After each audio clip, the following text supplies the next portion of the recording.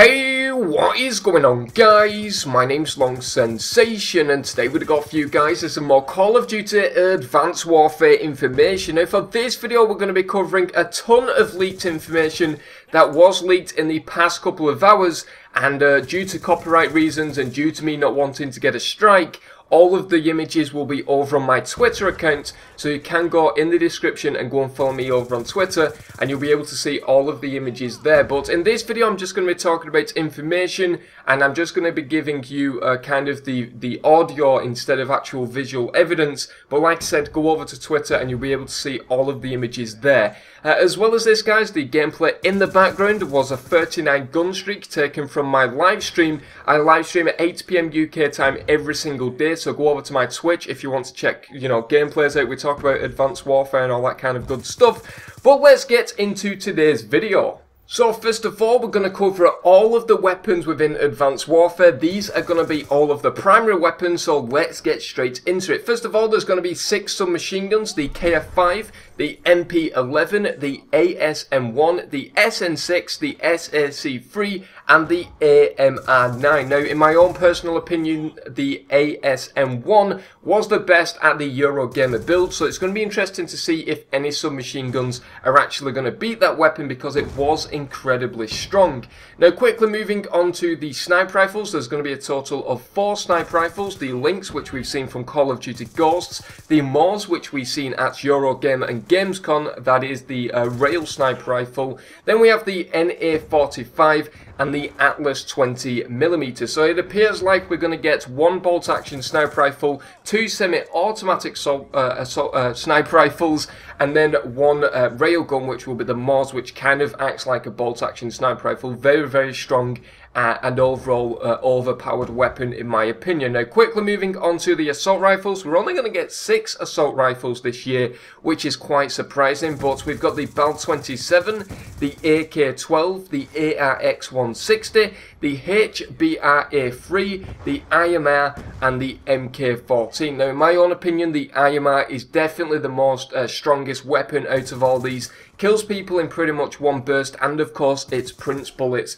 as you go along. Now, let's quickly move on to the shotguns. We're only going to get 3 shotguns this year, the TAC-19, the S12, and the Bulldog. So the Bulldog there is quite surprising and actually quite worrying, considering how strong it was within Call of Duty Ghosts. But it's going to be interesting to see how that's actually going to work with the exosuits. Now, finally moving on to the heavy weapons, this is where the laser weapons and the light machine guns belong. We've got the EM1, the PyTech, the XMG, the EMP3, and the melee, which of course was in Call of Duty Ghosts. So I'm not sure what the XMG is actually going to be. It appears to be some kind of laser weapon as well, but like I said, once the game is released, we'll have hands-on experience with all of the weapons, and we'll be able to give some nice little breakdowns on this channel for you guys as well. Now, let's quickly move over to the score streaks, and we're going to begin with the aerial recon drone, which I think is going to be some kind of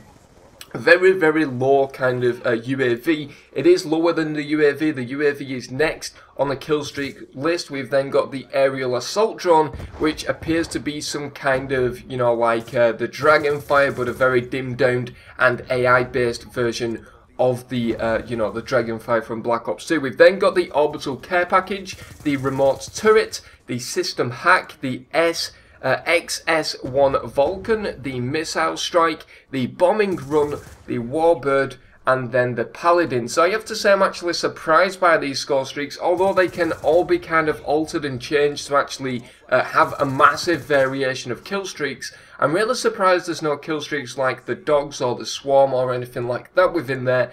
And, I'm hoping that there's going to be a day 1 patch that will actually add more weapons and kill streaks and stuff like that.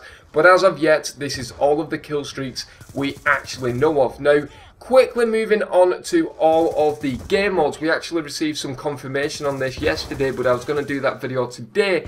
But we actually received all this leaked information, so I thought I'd just put it into today's video. We've got Team Deathmatch, Domination, Kill Confirmed, Uplink, Momentum, Hardpoint, Search and Destroy, Search and Rescue, Capture the Flag, Free For All, the bonus playlist, the hardcore playlist, the ranked playlist, and the classic playlist. Now, We're not really sure what game modes are going to be within, you know, the other various playlists. Of course, in the bonus playlist, there's going to be Infected and Gun Game. In Hardcore, I believe there's going to be Hardcore TDM, Hardcore Kill Confirmed, Hardcore Domination, and Hardcore Search and Destroy. That's all of the confirmed game modes for Hardcore at the moment. Ranked play will more likely be, you know, the classic Hardpoint, Search and Destroy, and possibly Uplink or Capture the Flag.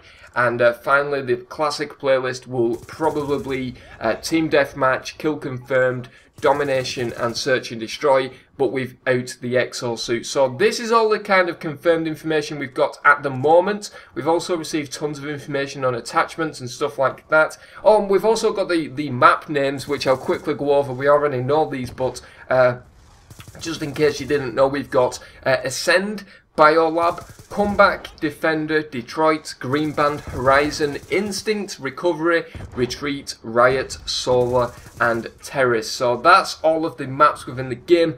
But that is pretty much it for this video, guys. I'm really sorry that it was all kind of sporadic and different, but this is just a ton of information. Like I said, if you want to see all of the information, all of the leaked images, please go over to my Twitter account, which will be in the description. And of course, don't forget to stop by over on my stream tonight at 8 PM UK time, and we'll talk about all of this information. But anyway, guys, I've been Long Sensation. Thank you very much for watching, and I'll see you guys in the next video.